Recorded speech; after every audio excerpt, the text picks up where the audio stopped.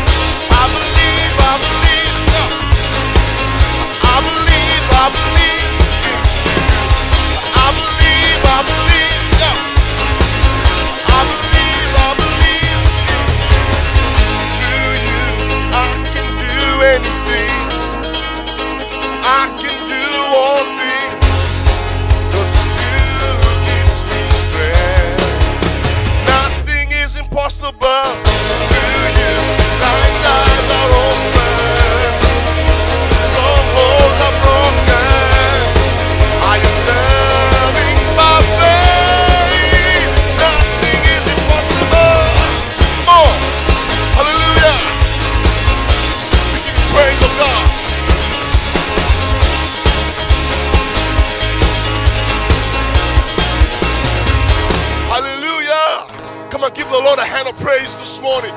Come on, clap as loud as you can and praise our King this morning, for there is nothing that is impossible with our God this morning. Amen. Hallelujah. Well, good morning, church. It's wonderful to be found in the presence of the Lord. Amen. Aren't we glad this morning that we have the privilege to come to church and have in-person services? We are blessed. There's so many places that still can't do that. But we have a privilege to be in God's presence. So this morning, I trust you've come expectant to receive from the Lord, because He really wants to pour out something special into your heart this morning. So I want to encourage us this morning from Psalm 95. This is the NLT version. It says, "Come, let us sing to the Lord. Let us shout joyfully to the rock of our salvation. Let us come to Him with thanksgiving. Let us sing psalms of praise to Him.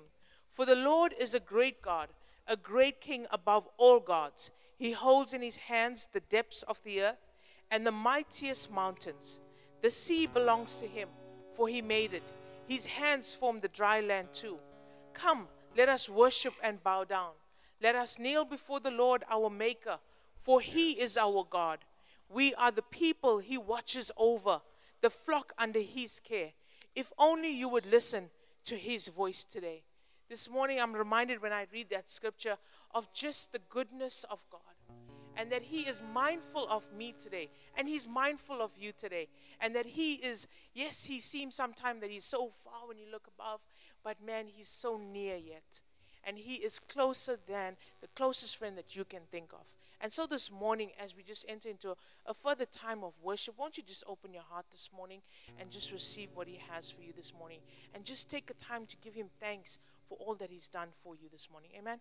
God bless you. Amen. Just point to somebody near you. Say, "You look so handsome or so beautiful this morning. You look so blessed this morning." Amen. Hallelujah. We worship You.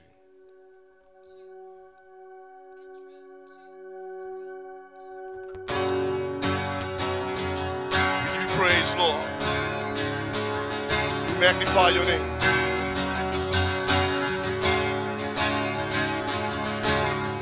We stand and lift up our hands, for the joy of the Lord is our strength. We bow down and worship Him now. How great, how awesome is He, and together we sing. Holy is the Lord God Almighty. The earth is filled with His glory. Holy is the Lord God Almighty. The earth is filled with His glory. The earth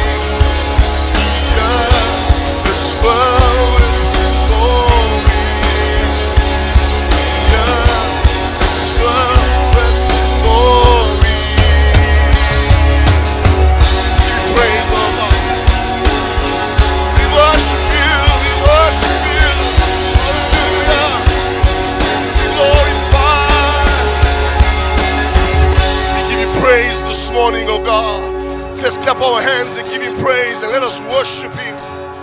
Father, we worship you this morning. We love you because you're a great and powerful God. Father, we magnify, we glorify you, for you are worthy, oh God. As we lift our hands to him this morning, how many of you believe that you are in the right place at the right time this morning? And Father, we give you all the praise. Father, we give you all the glory. Father, we give you all the honor this morning as we lift our hands and worship our King. Lord, we thank you for another week, another day, oh God, another moment in your presence, oh God. We love you, Jesus. Thank you, Lord. And this is my desire, to honor you, Lord, with all my heart I worship you.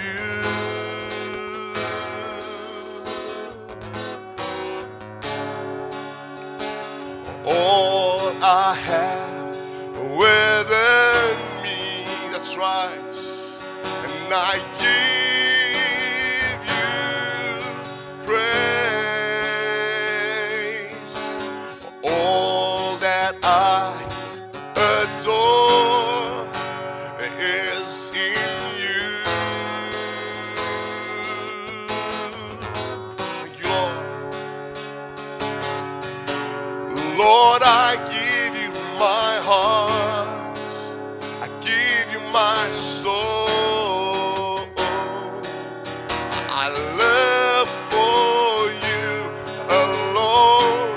Every breath that I take, every moment that I'm away, Lord, have your way in me. Oh,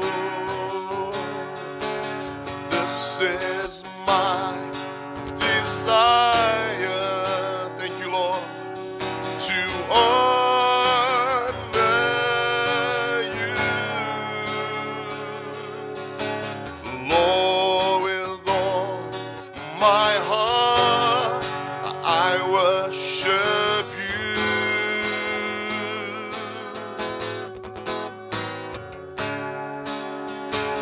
All I have within me, and I give you praise. All that I adore is in you.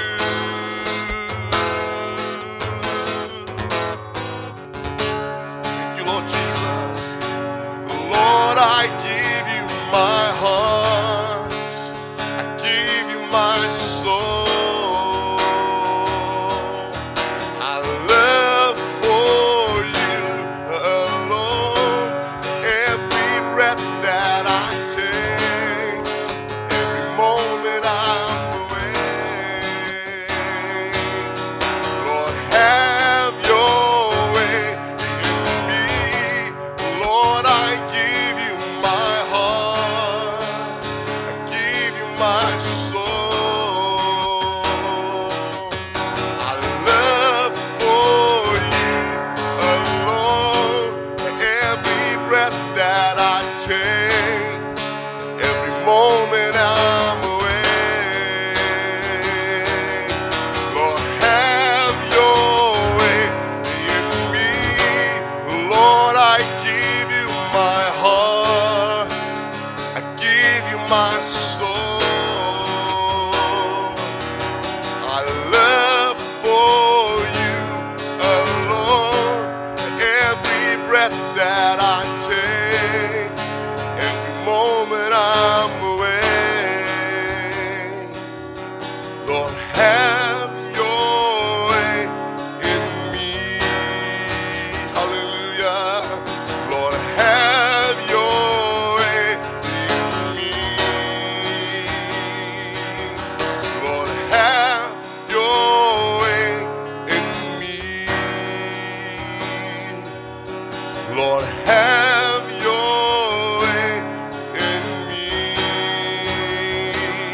Hallelujah, Lord. We worship you, Jesus. Lord, have your way this morning in us as we worship you and praise you, as we glorify your name. For you are worthy, oh God. Have your way, Lord Jesus. Have your way in us this morning. Father, we worship you. We give you all the praise and all the glory. We magnify your name, Jesus. Come on, Jesus is here this morning. Say, Lord, I give you my heart. That's all he needs this morning. It's just our hearts. It's just us this morning. Nothing else but your presence, oh God. Nothing else but your anointing, oh God. Thank you, Jesus.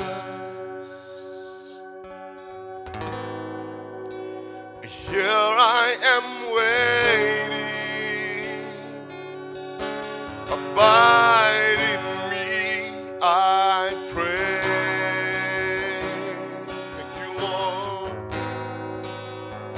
Here I am longing for you.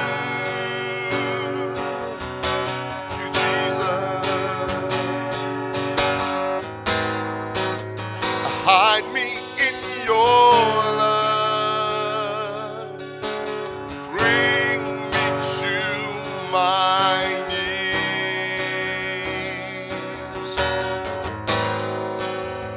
May I know Jesus more and more. Thank you, Lord. Thank you, Jesus. Come loving me for all my life. Take over. Come breathe in me, and I will rise on eagle wings. Come loving me for all my life. Thank you, Lord. Take over. Come breathe in me. I will rise on eagle wing. As we worship the Lord this morning, as we glorify his name, we magnify your name, Jesus. As we look to him this morning, oh, we worship you, Lord. We worship you. Oh, we worship you. Oh, we worship you this morning. Come on, saints, let's lift our voices this morning. Oh, we worship you. We bless you this morning, God. We give you. We thank you, Lord, that you choose to dwell amongst your people, oh God. Oh, we give you Oh, praise. we thank you, Holy Spirit, that you are here this morning.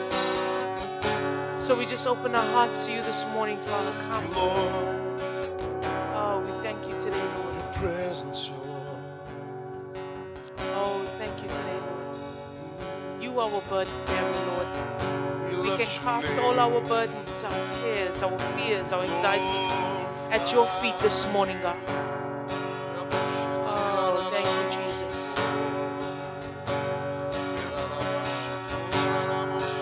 Come on this morning. Some of you this morning need to take a deep breath in. Take a deep breath in this morning and just breathe out just all that weight. We bless your name.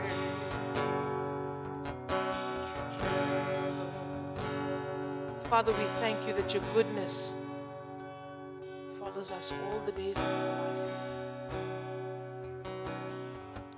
Oh, we just bless you this morning, God.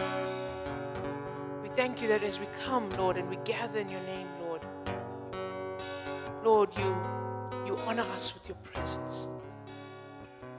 And in your presence, oh God, there is power to be transformed. There's power to be delivered. there's power to be healed. And so this morning, oh God, as a people, Lord, we place our faith in you. We've come expectant to hear from heaven this morning.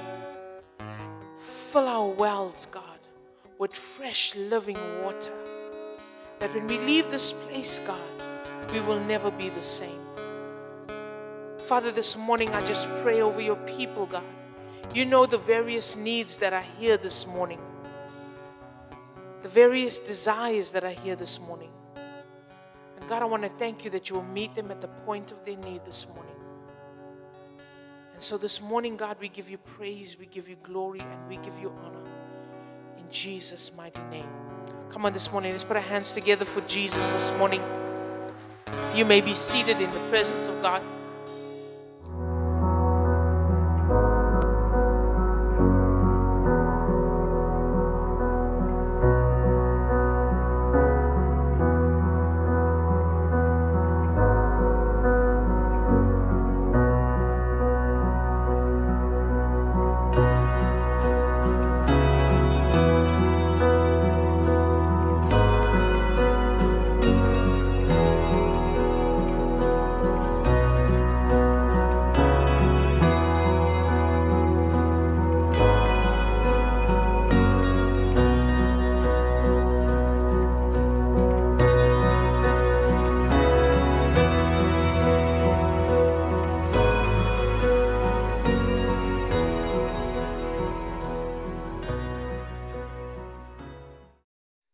Good morning to each and every one of you. Thank you for choosing to fellowship with us at Access Church this morning. And I count it a privilege once again to be given this opportunity to share God's word with you. And you know, it's always such a blessing when we open up Scripture and we get to learn more about God's word. And last week we began a new series called Unlikely Candidates. And we started off this series last week by defining what an unlikely candidate is. And we said that an unlikely candidate is someone who is doubtful or highly improbable of being selected, of winning, being a contender, or making it in something. And we said that throughout the Bible, we actually find that God specializes in working or using unlikely people. Those people who society normally would have rejected, or sometimes we even, if we looked at those people, we even would not have considered them. And for those of you who may not have been here last week, our key portion of Scripture for the series is found in 1 Corinthians chapter 1 from verse 26 to 31. 1 Corinthians chapter 1 from verse 26 to 31. If you have your Bibles here, you could turn to that. Or if you haven't had a chance to bring your Bible with you, the scriptures will be on the screen as we go along. So 1 Corinthians chapter 1 from verse 26 to 31 says this. It says, "Brothers and sisters, think of what you were when you were called. Not many of you were wise by human standards, not many influential, not many of you were of noble birth. But God chose the foolish things of this world to shame the wise. God chose the weak things of this world to shame the strong. God chose the lowly things of this world and the despised things and the things that are not to nullify the things that are, so that no one can boast before him. It is because of him that you are in Christ Jesus, who has become for us wisdom from God. That is our righteousness, holiness, and redemption. Therefore, as it is written, let the one who boasts, boast in the Lord." You know, as we said last week, the way God chooses or selects people to use is not based on human norms or standards. He looks beyond that. He looks at things that sometimes we cannot see. You see, sometimes we look at people and we see the raw material. But when God looks at people, he sees the finished product. And as I mentioned last week, you know, if you ever know about the process of digging for gold, of discovering gold, when you dig for gold, there's a lot of dirt and mud that surrounds the gold.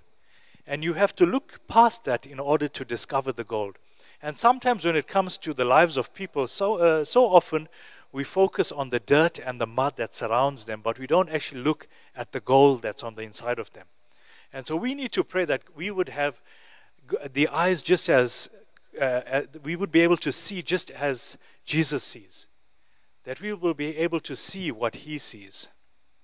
You know, and so as I mentioned, or as we discussed last week, we began by looking at our first unlikely candidate, and her name was Rahab. And we saw how Rahab was the most unlikely candidate to be included in not just one list, but two of the great lists in the Bible. And the first list that she was included in was the genealogy of Jesus, which was found in Matthew chapter 1. And the second list that we see Rahab mentioned in is what some refer to as the Great Hall of Faith, found in Hebrews chapter 11. But why was Rahab such an unlikely candidate? Because she had a bad past. Rahab, in fact, was a prostitute. And in the natural, we would think, how could God ever use a prostitute, especially to be part of his lineage? How could God use someone like that? But however, in spite of her shameful past, when God looked at her, he saw beyond her past and he saw her faith. And so Rahab's past does not end up defining her, but her faith does. And last week we were challenged to not let ourselves become a prisoner of our past, which can so often happen, where we become prisoners of our past mistakes, of the areas in which we failed and faltered. But we need to have faith in the God who holds our future. And when we begin to do that, even at times where we may have considered ourselves as unlikely candidates, when we begin to place our faith in God, God shows us that he can use us and that he has great things in store for us. Now today, as we dive into part 2 of our series, we're going to be looking at the second unlikely candidate. And this person is an unlikely candidate not because of his past, but because of his very nature. You see, some of the words that we can use to describe this person we're going to be talking about are the words deceitful, selfish, opportunistic, self-sufficient, self-reliant, conniving, and cunning. And I want to read Genesis chapter 25 from verse 19 to 34, where we get to find out a bit more of this character that we're going to be looking at this morning. Genesis chapter 25 from verse 19 to 34. And this is what the Bible says. It says, "This is the account of the family line of Abraham's son, Isaac. Abraham became the father of Isaac, and Isaac was 40 years old when he married Rebekah, daughter of Bethuel, the Aramean from Paddan Aram, and the sister of Laban, the Aramean. Isaac prayed to the Lord on behalf of his wife because she was childless. The Lord answered his prayer, and his wife Rebekah became pregnant. The babies jostled each other within her, and she said, 'Why is this happening to me?' She went to inquire of the Lord. The Lord said to her, 'Two nations are in your womb, and two peoples from within you will be separated. One people will be stronger than the other, and the older will serve the younger.' When the time came for her to give birth, there were twin boys in her womb. The first to come out was red, and his whole body was like a hairy garment, so they named him Esau. After this, his brother came out, with his hand grasping Esau's heel. So he was named Jacob. Isaac was 60 years old when Rebekah gave birth to them. The boys grew up, and Esau became a skillful hunter, a man of the open country, while Jacob was content to stay at home among the tents. Isaac, who had a taste for wild game, loved Esau, but Rebekah loved Jacob. Once when Jacob was cooking some stew, Esau came in from the open country, famished. He said to Jacob, 'Quick, let me have some of that red stew. I'm famished.' That is why he was also called Edom. Jacob replied, 'First sell me your birthright.' "Look, I am about to die," Esau said. "What good is this birthright to me?" But Jacob said, "Swear to me first." So he swore an oath to him, selling his birthright to Jacob. Then Jacob gave Esau some bread and some lentil stew. He ate and drank, and then got up and left. So Esau despised his birthright. Now, the person that we're going to be speaking about this morning is not Esau, but it's a person by the name of Jacob, his twin brother. A person whose very name means deceiver. Imagine being named deceiver. But we'll find that as he goes through life, he begins to live out his name, what he's being called. And we find that as a baby, that as he comes out of his mother's womb, he's grasping or holding on to his brother Esau's heel. And we find that he becomes a person who tries everything to get ahead in life. And he uses whatever means necessary, even if it means deceiving his own family to get ahead. Such is the character or the nature of Jacob. And towards the end of the story we just read, we see how Jacob even cheats his own brother Esau into giving him his birthright, which was Esau's rights or privileges as the older brother to inherit. And Jacob cheats his brother, or he tricks his brother into receiving what rightfully should have gone to the older son. But it doesn't just end there. Later on in Genesis chapter 27, Jacob, now with the help of his mother Rebekah, tricks his own father Isaac into giving him the paternal blessing which rightfully also belonged to Esau as the oldest son. So we can see there's a lot of family conflict taking place here. There's a lot of deception. And, sometimes we may look at Jacob and we may think, wow, what a bad guy. But sometimes there's a bit of Jacob in all of us. Sometimes doing things just to get ahead, being selfish, and always looking out for number one, but not looking out for even those who are closest to us. And there's a lot we can learn from this character of Jacob. But after this, after he both deceives his family into getting the birthright and the blessing, Jacob becomes a man on the run, trying to escape from his furious brother Esau. Now, obviously, his brother would have been furious when what had happened to him. And Esau makes a vow that he would kill his brother once his father had passed away. So Jacob runs away. He ends up in the land of his mother's brother named Laban, who is equally as conniving and as selfish as Jacob is. And time after time, they try to selfishly deceive each other. And Jacob ends up marrying both of Laban's daughters. One's name is Leah, and the other one's name is Rachel. And there he starts a big family, eventually having 12 sons who would later become the 12 tribes of Israel. And they would become a mighty nation, a nation that God would begin to use. But why would God choose to use someone like Jacob, with all of his flaws, with all of his faults, with all of his failures? Why would God choose to use someone like Jacob to birth a nation through?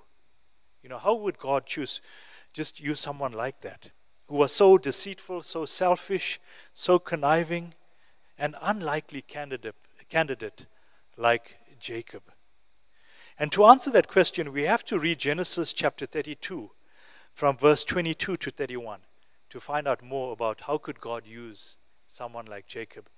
And maybe you're sitting here this morning, and maybe in the past you've done some things, even in your own family, that were not pleasing. And you may be thinking to yourself, I'm not sure whether God would ever use me. But I want you, as we go through the story, just as God could use Jacob, to also begin to realize that God can still use you. And so, to give you a bit of background into this portion of scripture we're going to read, upon God's instruction, Jacob, he finally decides to if we read the story, he finally decides to return to the land of his father Isaac after spending 20 years serving Laban. So he serves Laban for 20 years, and then he decides, after God instructs him, to return back to the land of his father. And on his way back, along with his family, Jacob receives word that his brother Esau was coming to meet him along with 400 men. Now, you'd have to imagine that he would have been terrified, because obviously we know that Esau wanted to kill him. And so in great fear and distress, Jacob begins to pray for his life. And he begins to divide his family into two groups for safety. And he even begins to send gifts ahead of him to Esau to try and appease him. And so let's read what happens from verse 22 of Genesis chapter 32. It says, "That night Jacob got up and took his 2 wives, his 2 female servants, and his 11 sons, and crossed the ford of the Jabbok. After he had sent them across the stream, he sent over all his possessions. So Jacob was left alone, and a man wrestled with him till daybreak. When the man saw that he could not overpower him, he touched the socket of Jacob's hip, so that his hip was wrenched as he wrestled with the man. Then the man said, 'Let me go, for it is daybreak.' But Jacob replied, 'I will not let you go unless you bless me.' The man asked him, 'What is your name?' 'Jacob,' he answered.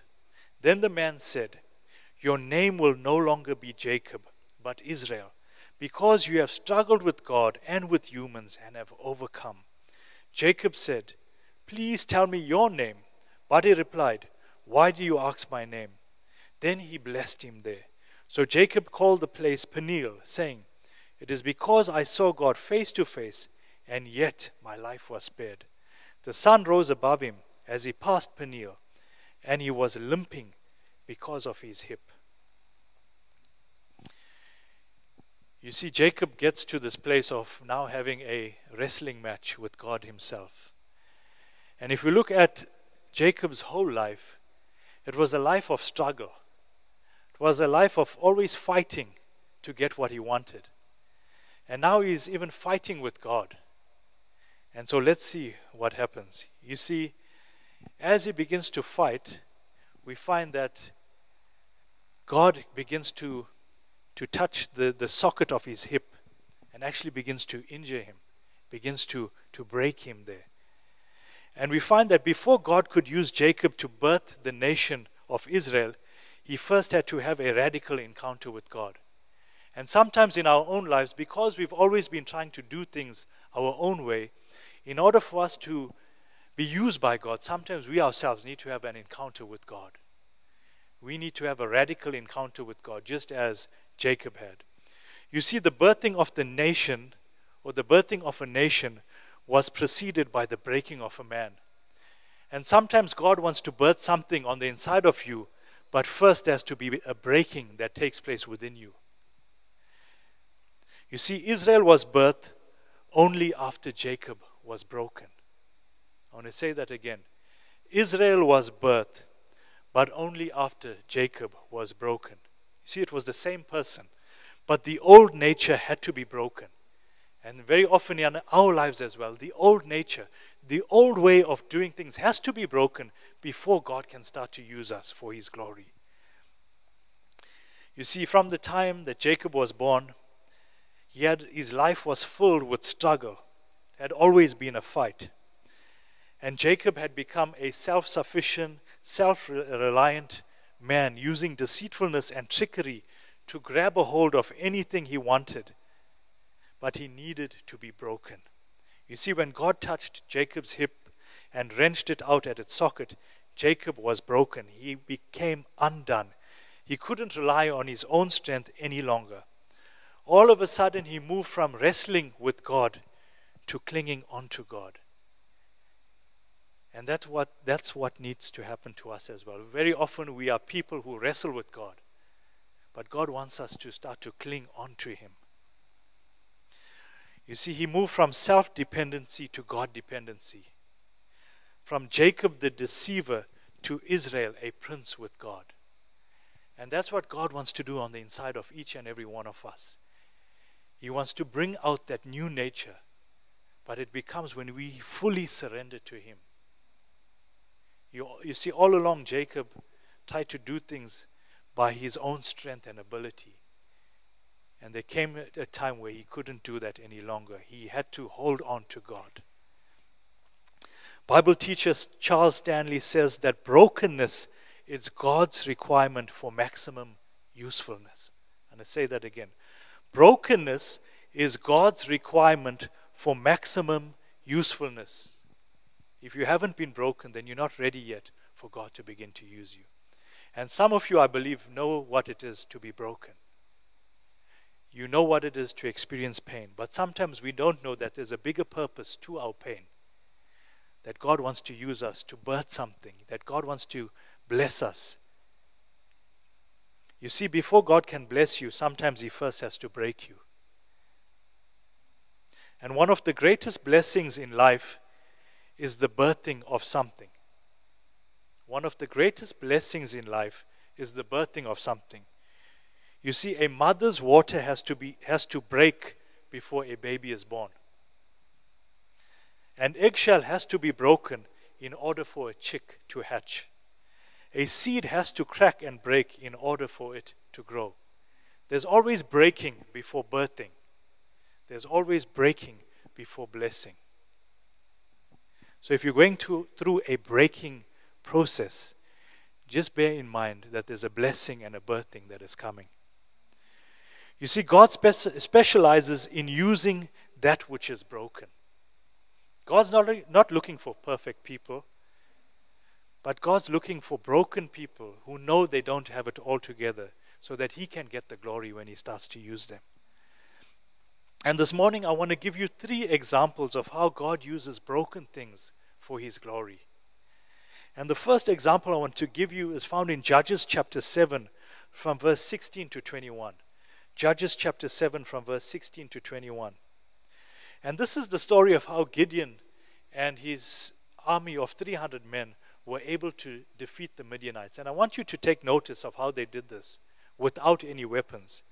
It says, dividing the 300 men into 3 companies, he placed trumpets and empty jars in the hands of all of them with torches inside. Watch me, he told them, follow my lead. When I get to the edge of the camp, do exactly as I do.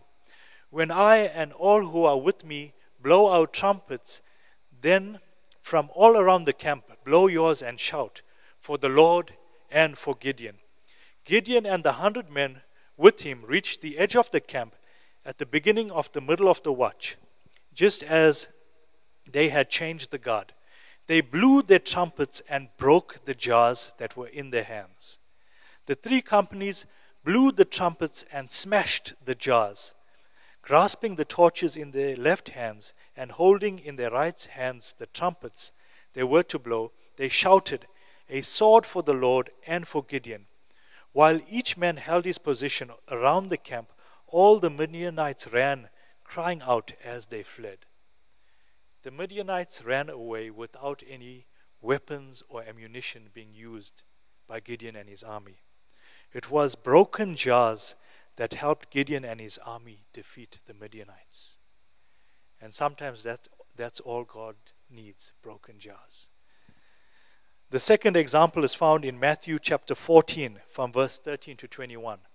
Matthew 14 from verse 13 to 21. And it says, when Jesus heard what had happened, he withdrew by boat privately to a solitary place. Hearing of this, the crowds followed him on foot from the towns.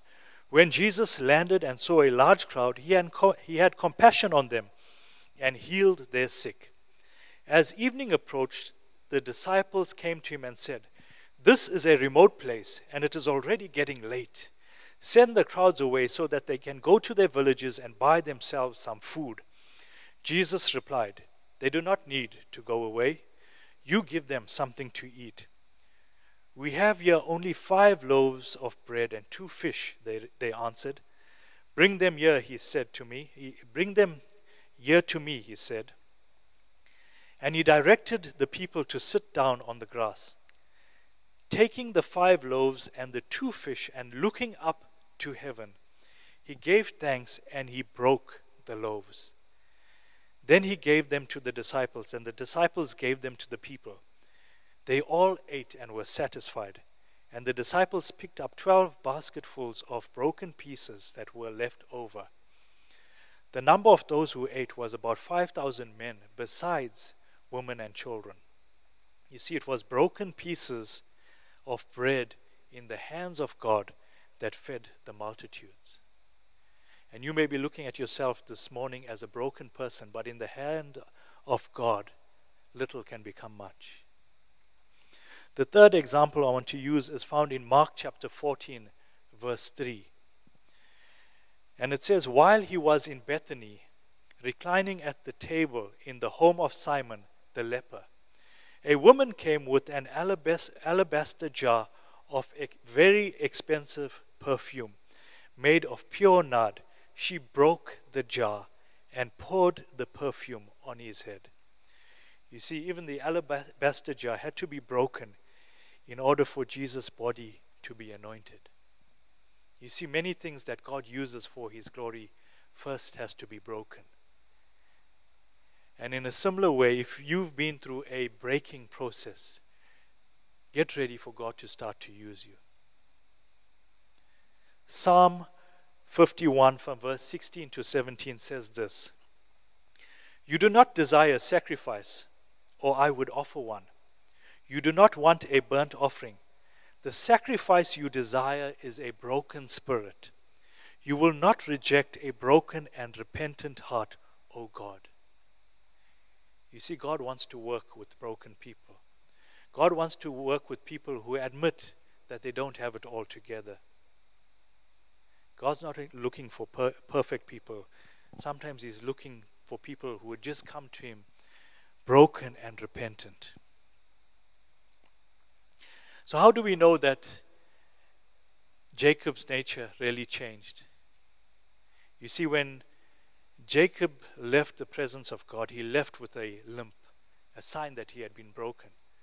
But what is the fruit that there was really a change in his nature? Well, let's look at Genesis chapter 35 from verse 1 to 4.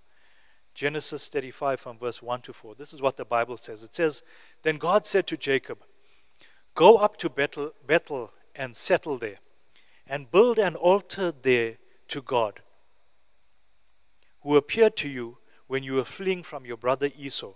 So Jacob said to his household and to all who were with him, 'Get rid of the foreign gods you have with you, and purify yourselves and change your clothes.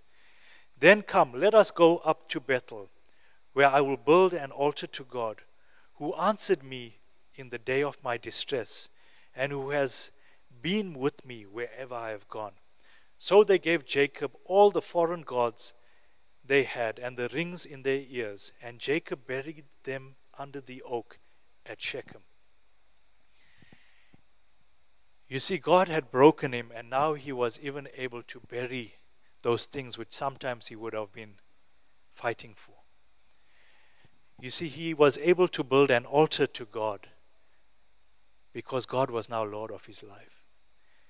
And just as Jacob buried those foreign gods and those foreign idols, even in our own lives, when God begins to break us, there are certain things in our lives, certain idols that we now need to bury as well. What are those things that you've been holding on that need to be buried, even from today? The second sign that Jacob's character or nature was changed is found in Genesis chapter 47 from verse 7 to 10. It says, "Then Joseph brought his father Jacob in and presented him before Pharaoh. After Jacob blessed Pharaoh, Pharaoh asked him, 'How old are you?' And Jacob said to Pharaoh, 'The years of my pilgrimage are 130. My years have been few and difficult, and they do not equal the years of pilgrimage of my fathers.' Then Jacob blessed Pharaoh and went out from his presence." You see, the guy who always fought for the blessing was now able to bless someone else. And that is how we know that his nature had changed. You see, before we come to Christ, we are very selfish. But God is able to change our nature so we can become selfless, and being able to help other people. The guy who sought the blessing now blesses others. You see, Jacob was always holding on to the wrong thing. He held on to everything except God. And sometimes that's what happens in our own lives. And some of you this morning may have been chasing after the wrong thing. But once you grab a hold of God, you'll never need anything else. Once you grab a hold of God. But something has to break. Something has to break. And so this morning, even as I would just pray with you this morning, I wonder if we could stand as we come to a conclusion of this sermon. Jacob, the most unlikely candidate for God to use to birth a nation. He was a deceiver. He was selfish. He was conniving. He tricked his own family. Yet because he came to this place of brokenness, God had to break him. God was able to use him to birth a mighty nation through. And for some of you, maybe you've been wrestling God for a long time. And my challenge to you today is stop wrestling with God. Allow God to do what He needs to do in your life. If there's a breaking that needs to take place, allow that to take place. Stop wrestling God. Begin to grab a hold of Him. Stop relying on yourself. Start to rely on Him. Because everything you need can be found in Him. And so even as we bow our heads and close our eyes this morning, maybe you've come here this morning, and maybe for a while you've considered yourself an unlikely candidate because you know for yourself, your very nature, that sometimes you do things that are very displeasing to God. Maybe in your own family you've done things that were not pleasing to God. But this morning I want to just pray over you that you'd allow God to break you, and it will be a painful process. But at the end of every breaking, there's always a birthing and there's always a blessing. And maybe you're here this morning and you've been through a breaking process. I want to reassure you that God has something great at the end in store for you. I just want to pray over you this morning. And whatever you need at this time, I just want you to cry out to God. Father, we come to you today in the mighty and the powerful name of Jesus. And Father, even today, Lord, we ask you to forgive us. Forgive us for relying on our own strength to get ahead. Forgive us, Lord, for doing things that were not pleasing to you, Lord. But today, Lord, we open ourselves to you. Lord, we declare that we will no longer wrestle you, Lord, but we'll hold on to you, Lord Jesus. For those of us who have been broken, Lord Jesus, we thank you, Lord, that at the end of this breaking, Lord, there's a great birthing, but there's a great blessing in store for us, Lord. And Lord, where we've thought of ourselves as unlikely to be used by God, I thank you, Lord, that now we know that we are the perfect candidates to be used for your glory, Lord. So I pray for every brother and every sister that has come this morning, Lord. I pray, Lord, for a deep work that you will continue to do, and that Holy Spirit, you will begin to be the after speaker even into this message that I've shared this morning, Lord. That you'll begin to just speak to the hearts of your people, even this week. In Jesus' name, amen. And this morning, even if you, as you've listened to me share, maybe you'd like to just remember, you'd like for us to remember you in prayer throughout this week. There's a connection card that's in front of your seat, and you're welcome to fill out a prayer request there, and we'd love to pray for you. Whatever need it may be, we have intercessors who just love to pray for you during the week. Or if you just want to just make contact with us, fill in that card as well. And as we prepare to take up the tithes and the offering, you can also drop off that card in the offering basket. We're just going to get ready to receive of our tithes and our offering. If you are visiting with us for the first time, you're not obligated or obliged to give. But if you would love to give this morning, if you feel part of this family and you'd love to give, we believe in the principle of sowing and reaping. We believe that we should not be manipulated to give, but we should give joyfully, cheerfully, and willingly as well. And so even as Stanton would lead us in a chorus, I welcome you to come and give at this time. God bless you. All my life you have been faithful. All my life you have been so good. Every breath that I am able, I will sing of the goodness of God. All my life you have been faithful. All my life you have been so good. Every breath that I am able, I will sing of the goodness of God. Your goodness is running after me. Your goodness is running after me. My life laid down, surrender now. I give you everything. Your goodness is running after me. All my life you have been faithful. All my life you have been so good. Every breath that I am able, I will sing the goodness of God. For I will sing of the goodness of God. I will sing of the goodness of God. Thank you, Jesus. Just before I close in prayer, just a reminder that our Discovery Track, for those of you who are interested in being part of this family, our Discovery Track starts this afternoon from 4 p.m. to 6 p.m. right here. And so if you still want to register, you can see Lorraine or Melissa at the information desk. And before you go, or after we just close in prayer, we'd love to bless you with a cup of coffee or tea. And so you're welcome to just stay for a cup of coffee or tea afterwards as well. You know, one of the things I just want to leave you with before I close in prayer is, for some of you, I feel you've been fighting God, but there comes a point where you have to give in to the purposes and the plans of God. So don't fight any longer.